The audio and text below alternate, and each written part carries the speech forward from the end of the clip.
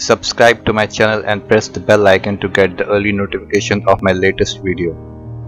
Hi friends, in today's video you will see how you can assign drive letter or path from USB to a hard disk. It's quite easy and you can do it in few simple steps. It is also the same process that you can do in hard disk with some little difference. Here you can see how it is done. Here you can see my Windows is running on USB pen drive. Opening disk management system utility. You can also use the shortcut key command diskmgmt.msc and then press enter or OK. Opening disk management utility.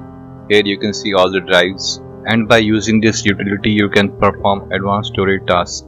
Here you can see the hard drive which was not earlier visible in File Explorer. Because it is offline, now making it online, it will become visible. Now you can see the hard drive and the system result. Coming back to disk management, we can see there is one unallocated drive which was not visible in the Windows Explorer. Now assigning a drive letter. Opening new simple volume wizard with option to allot volume size for another drive. Here it has automatically selected G after app drive. Choosing next. Here more options are given, we can choose to format or not. Moving ahead with the selected options, it won't take much time. Within few seconds, drive letter G has been assigned and formatting done.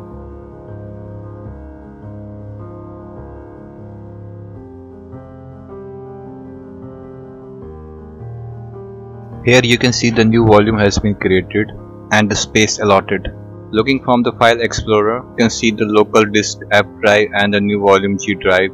You can also change the label name of new volume. In another example, you can see assigning drive letter or path to unallocated space, changing volume label name as local disk, customizing volume label name.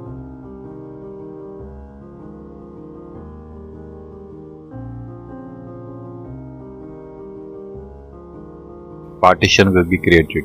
We can see the given name in the File Explorer. It can also be renamed from here.